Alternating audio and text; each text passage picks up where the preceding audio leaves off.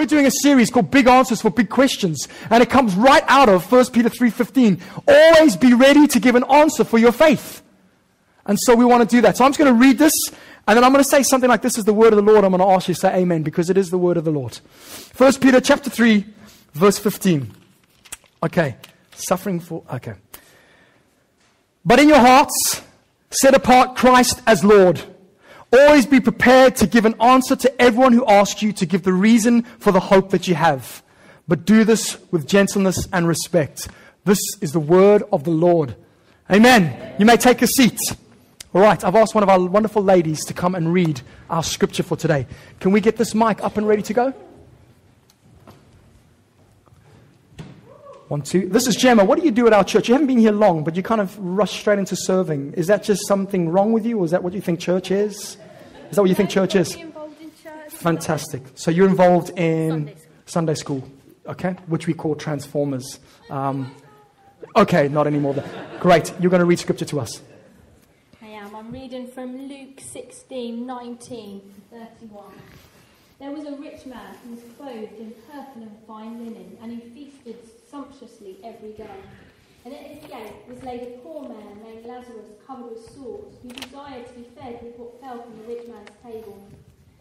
Moreover, even the dogs came and licked his sores. The poor man died and was carried by the angels to Abraham's side.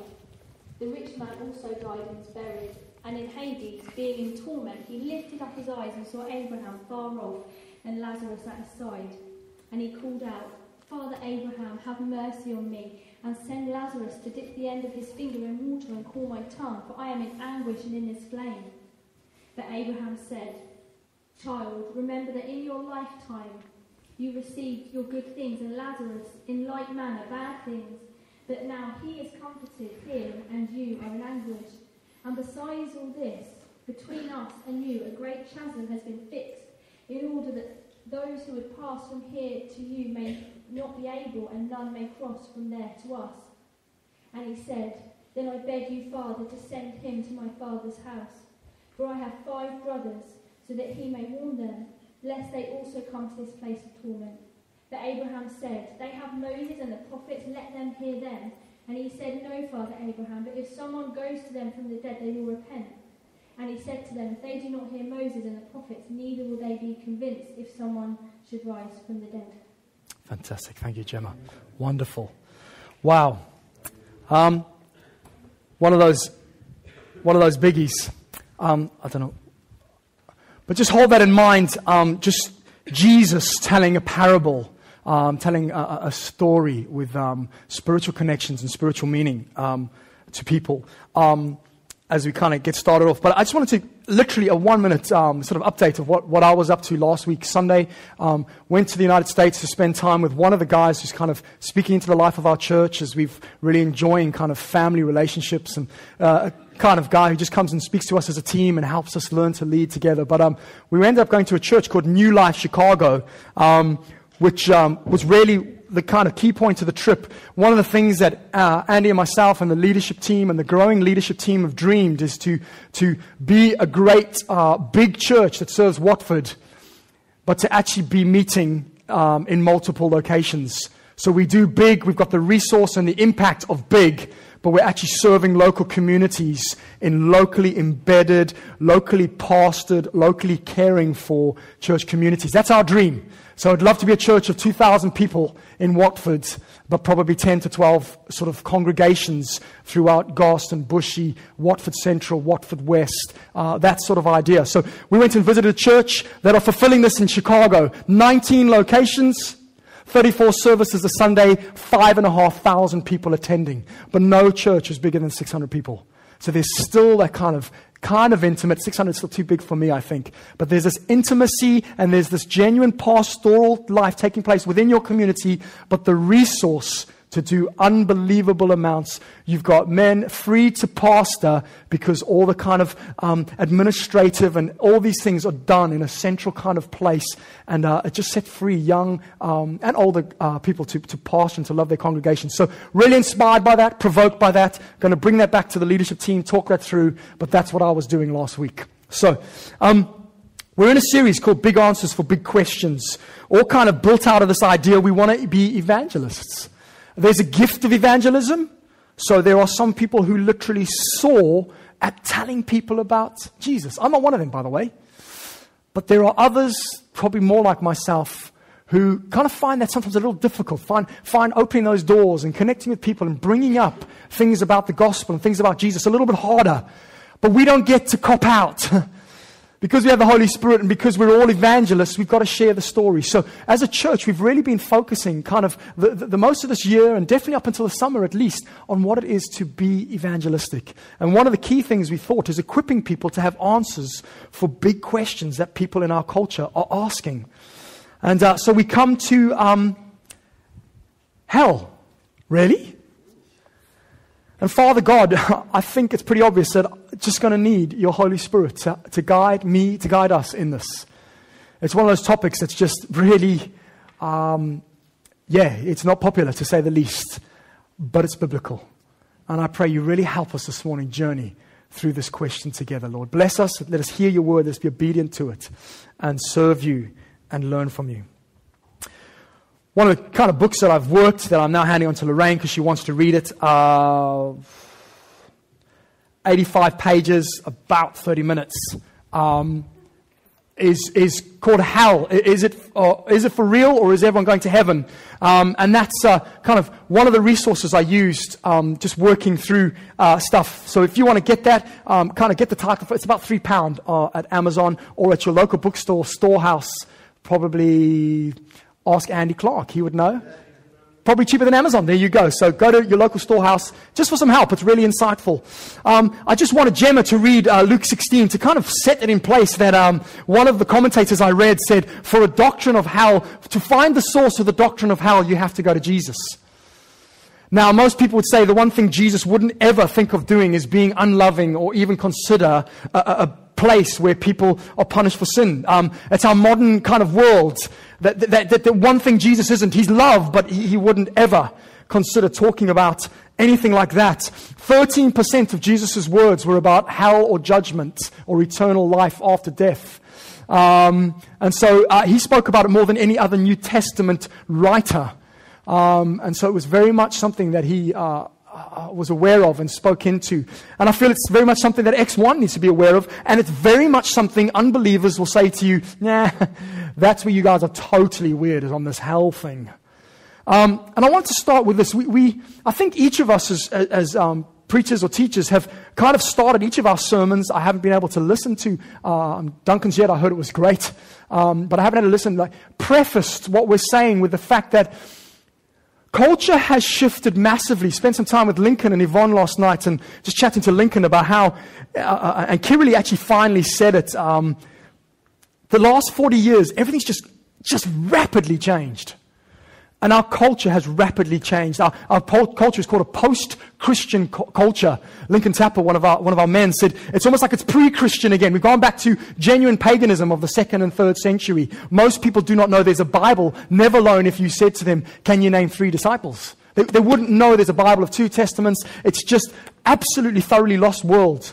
And some of the underarching or undergirding things that have brought about where people are at is just the nature of our times. And particularly as we broach subjects like hell, we need to understand where people are at. And I feel we need to understand our contemporary kind of setting, where we are in Watford today, through this kind of tripartite filter. Three things I'd want us to just very briefly have a look into.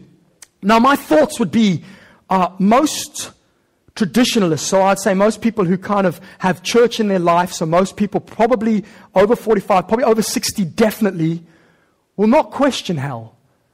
They'll question maybe the outright authority of Jesus to be the only one who keeps you from there, but hell will be in their system because of Sunday school when they were young, or kind of growing up in a culture where Christian culture was the culture. But most people, definitely people under my age, probably my generation, Gen X, Gen Y, etc., this is not going down with them. And this is why I would say why. We live in just think of our culture through 3 lenses. Andy Clark, who's going to kind of focus on where the kind of main thinkers have got the world today as a sermon in a few weeks' time. We'll tackle this more fully. But if you just come with me quickly before I get kicked off. our culture is secular. It's secularist, materialist. It's a culture that believes all that exists is only what can be seen and touched. There is nothing more than the this. There is no other realm. There is no transcendent thing. There's just stuff. All that exists is this. Therefore, if you think about the conclusion of that, if you were to die, you just rot. So that is a governing major pillar of thought today. So really, you go to a funeral today, there'll be some people who are, just wonderfully said yesterday, it's like a memorial. It's a remembrance of such a great life. What it's not is a focus on the life to come. Because there is no life to come. It's done. You know, Joe was such a great dude. Remember that time? He was great. Now he's just going to get eaten by worms, so we don't do anything further. So we live in a secular, all that exists is this, the material stuff. People are living in that world. So when you bring up an idea of something after death, the door closes. Another part, another pillar that undergirds our context, our culture, is we are unbelievably individualist. We literally live the world through a capital I or a capital M-E. Everything revolves around. It's like seeing a little baby. Babies are radically egotistical until 2 or 3 years old. They only understand the whole world through the lens of how they're interacting with it. But now people are fully grown adults. They live life going, it's all about me. I am the center of the universe. And there can be no external or transcendental value. There certainly is no other who's above all of this being able to speak into my life, because my life is about me. I am the individual. I'm the ultimate reality. And so that impinges upon, so nothing can impinge or have a say upon my thought, because I am the ultimate individual. I am the center of the known universe. Timothy Keller, writing in that second book, actually says, the most fundamental belief in contemporary Western culture is that moral truth is relative to the individual consciousness. No one else can tell you what's right or wrong. What is right or wrong is what I decide. And that's actually exacerbated, made worse by this thought. We live in a psychotherapeutic culture. Everything is feeling. So actually what's true is what I feel about reality. What's true is I don't think this is a good church because I don't feel the worship suits my needs. That is the truth of this church. Not what is the truth, some objective thing. No, the truth would be, I don't feel homosexuality is wrong. I must go with my desires. I want to sleep with her. She's so beautiful. And I feel that's right. So it must be true. And this is the kind of Freudian, Freud just unearths the fact that what we are is what we kind of feel deep inside. Our great friend Oprah, that's how she's made all her money. How do you feel? And what does that make you feel? And the feelings are the reality of what's really going on. And so that's where we live. And that exacerbates this individual. So it becomes this world where all that exists is this. I am the center of this. And how I feel about things is all that exists. And that's the truth. And so when you kind of come to speak about something like hell, I think it's important you understand the times we live in. We're not just talking to another people who as wholeheartedly as us believes in this. You're not even talking to someone who believes in Christian morals. You're not even talking to someone who thinks that other people can have a say on their truth. I believe what I believe. I'm glad you believe what you believe. And that's the world we're living in. And so we come to what is, I would say, the unpopular doctrine. Okay. Now, it's always funny for me, but there was an evangelical craze that started with a book written by Rob Bell called Love Wins. And it was almost like, oh my word, he's discovered new truth. He believes that maybe, just maybe, love is the strongest thing. It'll win out and no one will go to hell. Wow, no one ever thought of that. The thing is that it exposes just the fact that we are so badly read and so unaware of our history that actually a man in the 3rd century AD, Origen, brought up this doctrine. So Rob Bell was great to bring it up, but he was 1720 years late. So it's great. Whoa, Rob Bell, wow, whoa, this is brand new stuff. Wow, he changed. No, it's 1700 years old. There's always been a substream, a very substream of the fact that universalism, perhaps everyone will be saved. This started in the 3rd century. The thing that happens with Rob Bell is that it comes into the evangelical world predominantly. One of the dudes of the evangelical world is saying, maybe, just maybe, everyone is saved. And so it comes with real force, and obviously everything kind of, whoa, how do we deal with this? But we must understand that in AD 553, in the Council of Constantinople, Origen's view of universalism were unilaterally declared heretical, because all the church fathers and 97% of church history and the major thinkers and the major men and women that have led us in the past believe in the doctrine of hell. And so 553, so 1,500 years ago, what Rob Bell's proposing, what others propose, it's not just Rob Bell, others propose, was declared unilateral. This is heretical. Jesus speaks more about hell than anyone. But it's an unpopular doctrine. One of the authors I was reading says it's very much the kind of the effect of the 19th century into the 20th century, the effects of Victorian biblical criticism. So suddenly this is no longer read as the truth of God's word. It's read as a document like any other book. And parts of it that seem a bit miraculous and seem a little bit weird. Oh my word, he works on water. No, that was the disciples trying to make Jesus into a bigger guy than he really was. So we'll take that bit out. Jesus feeding 5,000 people with loaves of bread and fish. It's nice that they think that, but it couldn't be. We'll take that bit out. So basically, you remove all the miraculous. You remove anything where Isaiah prophesies the name of Cyrus hundreds of years before his existence, the king of Persia.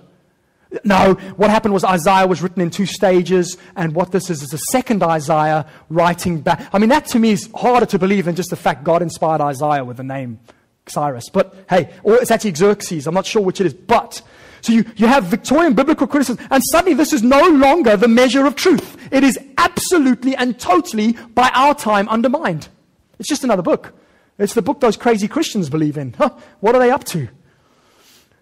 So, in this kind of Victorian biblical criticism and this Victorian philosophy, which was defined by romanticism, everything is really love. And love is actually not what we've understood as the biblical picture of divine love. Love is Shakespeare, Yeats. It's this wonderful, poetic, romanticized ideal. And so certainly you cannot understand any form of wrath or anger being combined with that type of love. So, guys, there it is again. This thought pattern shapes a whole culture. And then what kind of happens is through the 20th century, you've got guys who lived through the 2 world wars, and they basically go, whatever hell is, it's hell on earth. It can't get worse than this. We've lived through hell. This was hell. And so this suddenly comes alongside this biblical criticism, this undoing of the idea of divine love into a romanticized love. And then you've got alongside of that, this kind of concept of, no, we've lived hell. We've done hell already. And it just undoes any idea of what perhaps we'll see as a biblical doctrine of judgment and eternal punishment after death. It just goes. And then what comes alongside that finally is a kind of mythological cosmology. The Bible is not a reflection of how the world is. It's like a mythological way the world exists in a kind of the dreams of the disciples. And so this is just literally totally undermined. I'm not talking about guys outside the church, by the way. I'm talking New Testament scholars. They just go, really, in the end, this is just a mythological cosmology. Their idea of the world is a myth idea. It's not truth. And so enter our generation, or enter generations since, and you're suddenly, if you believe in the doctrine of hell, as I do, you're an absolute weirdo. I mean, beyond all understanding. But it enters evangelicalism, not with Rob Bell. Through 1974 to 1991, one key British biblical scholar called John Wenham starts writing, no, we need to understand hell in a totally different way. John Stott suddenly says, what I think is going to happen is something called annihilationism, what will happen is the fire that burns, and whatever that means, will kill people instantly. Everyone will be annihilated. There will be no existence for those who did not follow Jesus.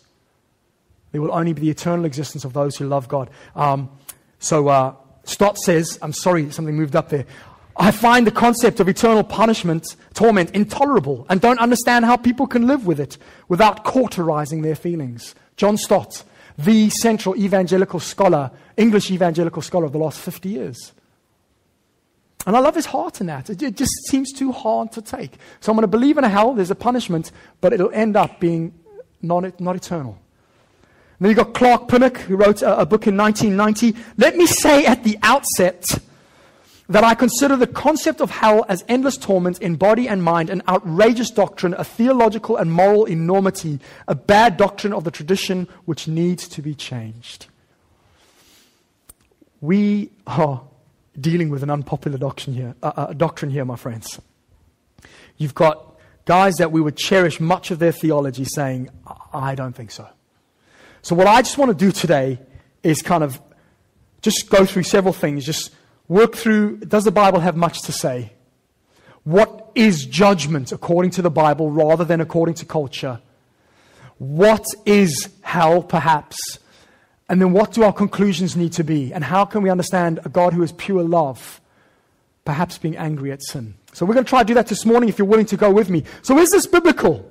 Well, every New Testament author writes about the coming future judgment or hell. Every New Testament author writes about it. As I said earlier, Jesus, 13% of his words are about this context. So we'll start with Matthew. Okay, normally I'd read quite a bit of scripture from the Bible, but I'm going through a lot of verses. So if you want to take the verse notes down and read with me, that would be fantastic. Matthew 5, verse 22. And we could certainly do an Old Testament doctrine of this quite easily. So I just want to go through this. I say to you that everyone who is angry with his brother will be liable to judgment. Whoever insults his brother will be liable to the council, and whoever says you fool will be liable to the hell of fire. Jesus. Matthew 18, verse 8 and 9. And if your hand or your foot causes you to sin, cut it off and throw it away. It is better for you to enter life crippled or lame than with 2 hands or 2 feet to be thrown into the eternal fire. And if your eye causes you to sin, tear it out and throw it away. It is better for you to enter life with 1 eye than with 2 eyes to be thrown into the hell of fire.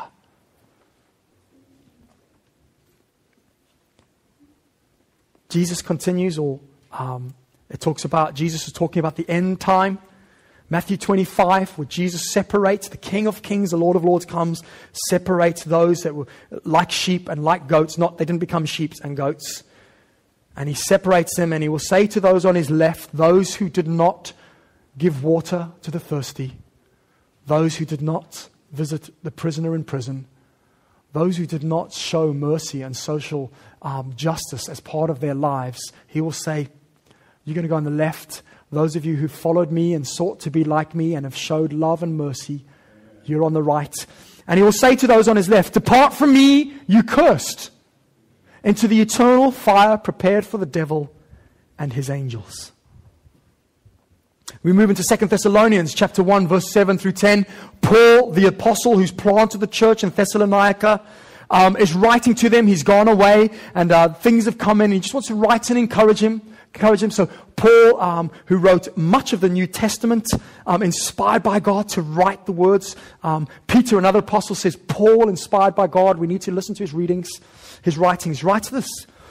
When the Lord Jesus is revealed from heaven with his mighty angels in flaming fire, inflicting vengeance on those who do not know God and on those who do not obey the gospel of our Lord Jesus, they will suffer the punishment of eternal destruction, away from the presence of the Lord and from the glory of his might, when he comes on that day to be glorified in his saints and to be marveled at among all who have believed, because our testimony to you was believed. There seems to be an implication there, very obviously, that there is an offer to believe something. There is an offer to become a saint by believing in the gospel, the message that Paul's already shared with them. Or there is an offer of refusing that and being asked to depart and pursue the eternity you want away from God. 2 Thessalonians. 2 Peter chapter 3 verse 7. Peter, who wrote the same verse we've been kind of saying together. You need a testimony, you need an answer for your faith. writing again to persecuted people throughout the diaspora, as he calls it. He writes again. But by the same word, 2 Peter chapter 3, verse 7. But by the same word, the heavens and earth that now exist are stored up for fire, being kept until the day of judgment and the destruction of the ungodly. Revelation chapter 14, verse 7, 11. Written by the love apostle. John is known as the love guy. He's just the big, huggy, I just love you dude. He's the Jerry Abraham of the Bible. Give me your babies, I just want to hold them. Do you want a hug? I'll hug you. Receive the love. He's known as the love apostle. He's the love dude, the love doctor. He writes in Revelation, as revealed to him by the Spirit. And he said with a loud voice, fear God and give him glory, because the hour of his judgment has come. And worship him who made heaven and earth, the sea and the springs of water. Another angel, a second, followed, saying, fallen, fallen is Babylon the Great, she who made all nations drink the wine of the passion of her sexual immorality. And another angel, a third, followed them, saying with a loud voice, if anyone worships the beast and its image and receives a mark on his forehead or on his hand, he also will drink the wine of God's wrath, poured full strength into the cup of his anger, and will be tormented with fire and sulfur in the presence of the holy angels and in the presence of the Lamb. And the smoke of their torment goes up forever and ever, and they have no rest day or night, these worshippers of the beast and its image, and whoever receives the mark of its name. Revelation is an apocalyptic book. It is a whole revelation to John, exiled on the island of Patmos, and he receives a revelation of what the end times will be like. And there's a lot of imagery, the imagery of a beast, the imagery of sort of vials of sulfur and shining lights. But what comes through the apocalyptic language, this end times language, is the truth of what it will be like. And so that's John writing. He writes finally one chapter before the end of the Bible. And the devil who had deceived them, the saints and others, was thrown into the lake of fire and sulfur, where the beast and the false prophet were, and they will be tormented day and night, forever and ever.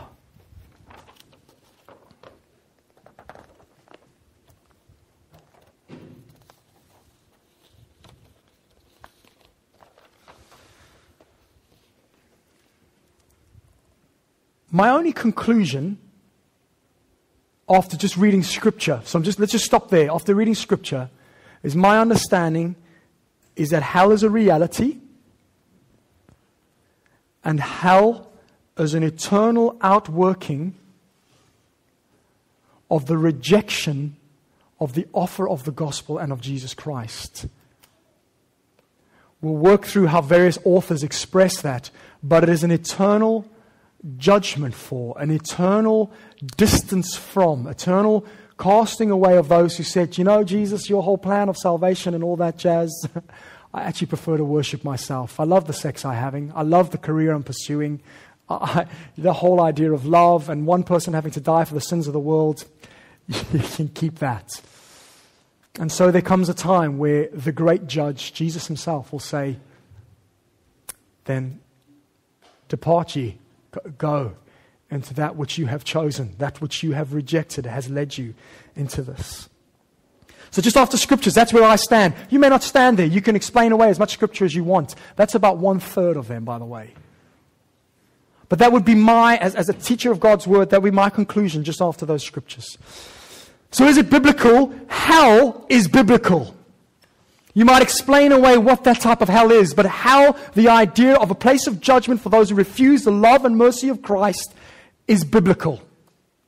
But what is judgment? Well, we've got a modern idea of judgment. We've got a modern idea of justice. And the modern idea of justice, the contemporary idea, is all about restoration rather than retribution. It's all about, well, we know he killed 60 people, but why don't we just kind of love him a bit, care for him, and hopefully over some time, this guy's going to come right, and we can release him into the world and just let him be a nice guy. That is the predominant understanding of what justice is. It's restoration, not retribution. So the idea of he who takes a life, his life must be taken, which started as early as Genesis chapter 9, is rejected. Now we can go into a long dissertation about capital punishment, etc., etc. But what I'm saying is the idea of retributive justice And the Bible never said that the whole way it should always be is an eye for an eye and a tooth for a tooth. That is in the context of the law, the context of there needs to be similar punishment for action taken.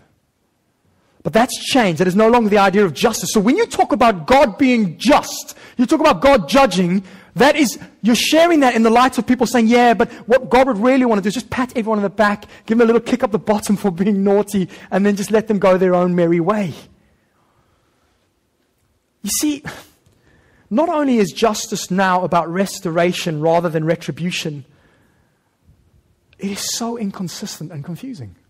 Modern justice, I'm just going to say it straight out to you, the modern justice system, without saying anything again, it's just confusing to me. It's just so inconsistent. I'm going to bring up a man that I deeply loved, who passed away, and I'm with Humphrey Chemabus pursuing to stay in our country, one of the most noble men I've met.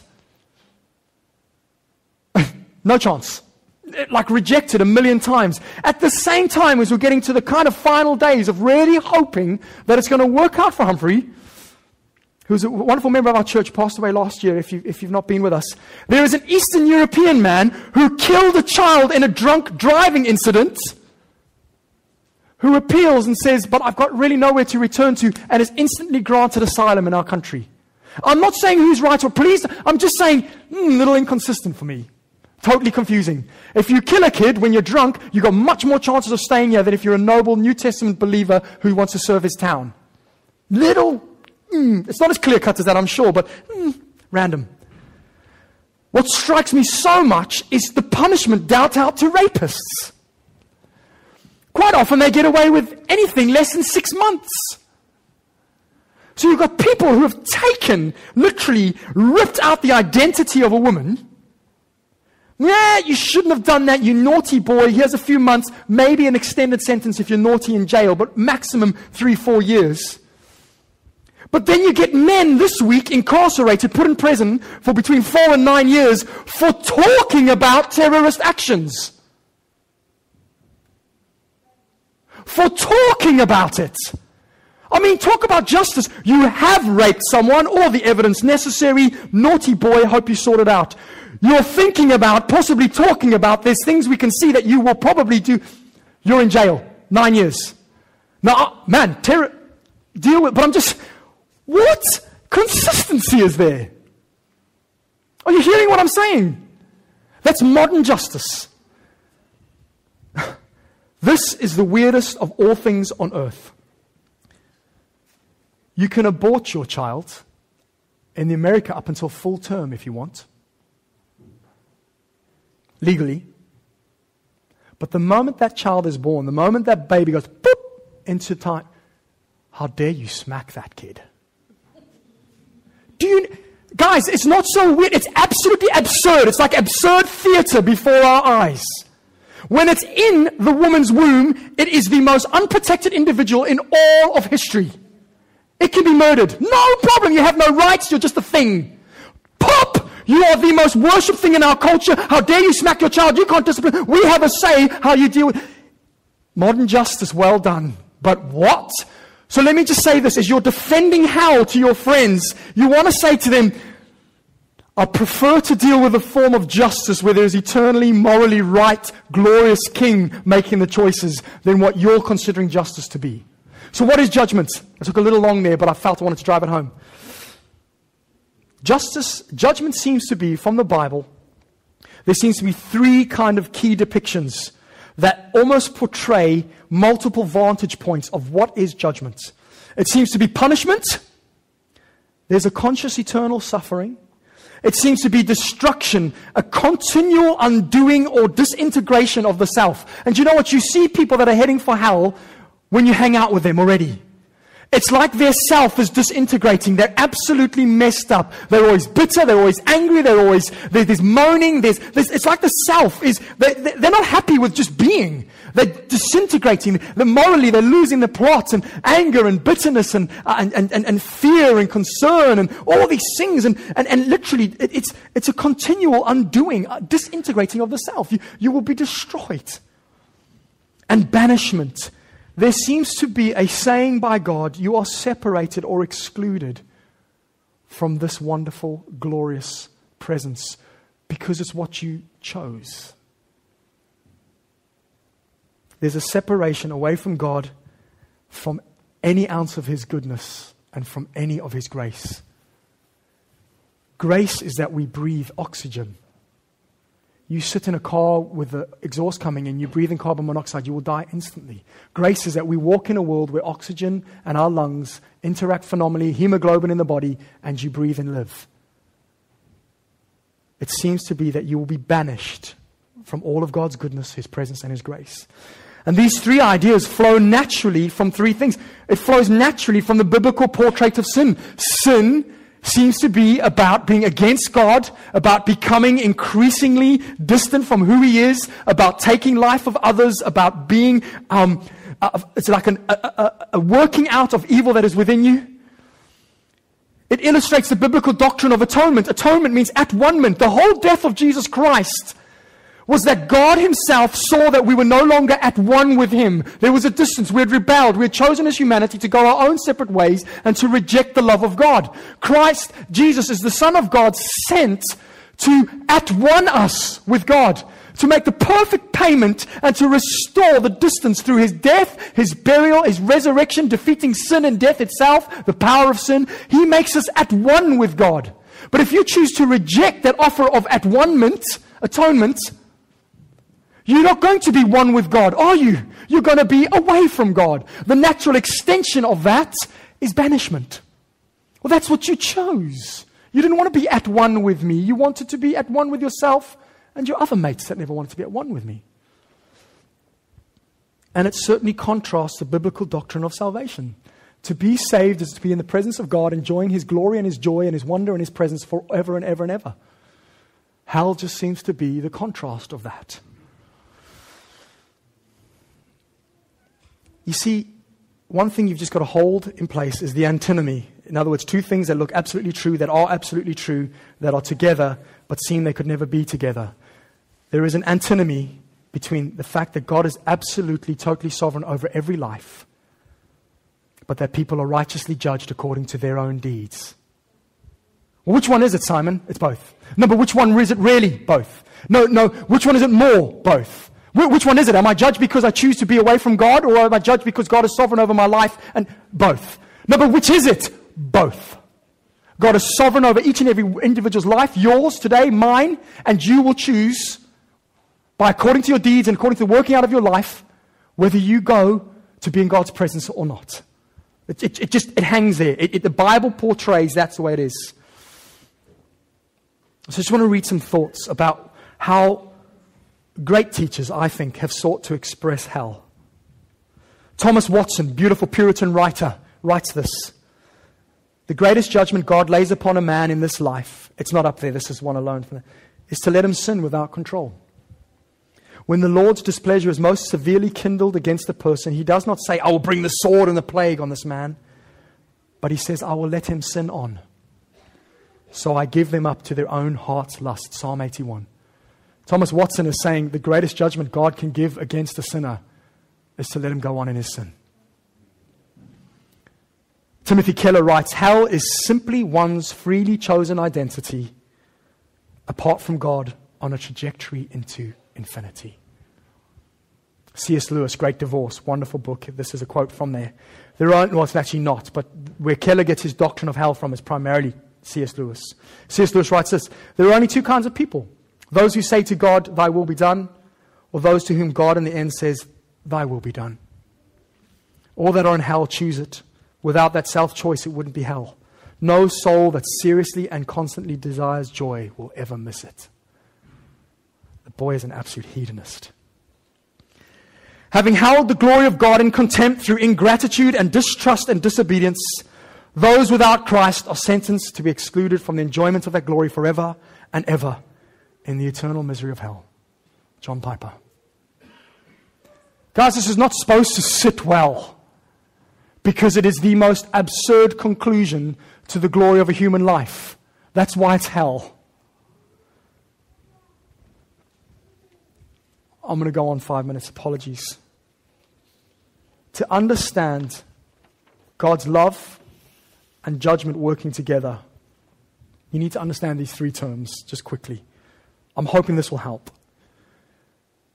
God is absolutely independent and needs no one for his existence. So when God judges, when God does what he does and judges, there will be no favorites, no bribes, no buying a place in the Bahamas for him so that you get in. He will judge with absolute, independent, glorious, unmarked, unfaltering authority. Because that is who he is. God is absolutely simple. The being of God is identical to the attributes of God. What that means is, you can't say God at one stage. You see, I can at some stages be loving and kind to Kiralee, and the next day, she'll confirm this, I can be ungracious and unkind. God can never do that. God can never stop being all that he is. God is love, God is righteousness, God is justice, God is compassion, God is holiness, and he is always those things. He will never be one instead of the other. He will never display his holiness upon Kiralee, but because he's got a favorite in me, display his love. He will always be lovingly, holily, just, and compassionate in all of his judgments, because he has to be. There is no distinction. God is not like a dog you can cut off his tail and still be a dog. There is no part of God you can remove from him and he stops being God. He is exactly and absolutely one of simplicity. So every judgment he makes, every decision he makes will always be governed by all that he is. There will never be favorites. There will never be a loving judgment and an unjust judgment, or a just judgment and an unloving judgment. It will always be perfectly, lovingly just, righteous, holy, compassionate, and true. Because he can't not be that. So what is divine love? Psalm 145, 17 through 20. The Lord is righteous in all his ways and kind in all his works. The Lord is near to all who call on him, to all who call on him in truth. He fulfills the desire of those who fear him. He also hears their cry and saves them. The Lord preserves all who love him, but all the wicked he will destroy. You see, the cross of Christ is the great sign that rises over all of reality and stands at the center of all history, testifying to the truth that God is perfectly loving and perfectly just. And he couldn't let sin just ride, and he couldn't just abuse and destroy everyone. He had to show his love and his justice. Okay, what's going on? I've got three conclusions I feel that we need to make.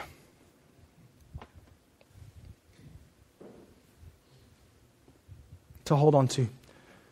Offense that God will judge perfectly, rather than offense taken that a holy God would love a rebellious people so fully, so completely, such as to offer his Son as a sinless substitute to reconcile them from their sin-induced separation from them, is the overt proof that we are blind to the true nature of God. That we would be more offended that God would judge those who've chosen to be apart from him than we are offended by the fact that God would love us so much that he'd send his one and only Son, is the greatest proof that we just don't get God. Every Christian in this room should be more offended that God would send his Son to love us. Second conclusion, God alone, the God who sent his own Son out of radical love for his people, he alone can be trusted to ensure that a just ruling is made over every individual that has lived.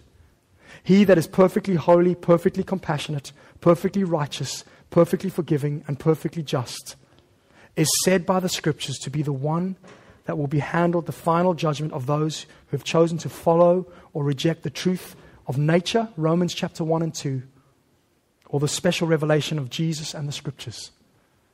The Bible says he will be handed, this perfectly righteous, compassionate, just one, will be handled judgment at the end of times.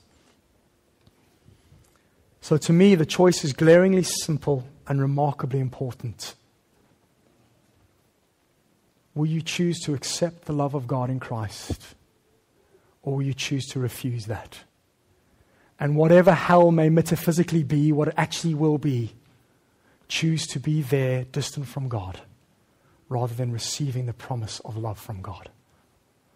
That's the question that you can perhaps answer the question with.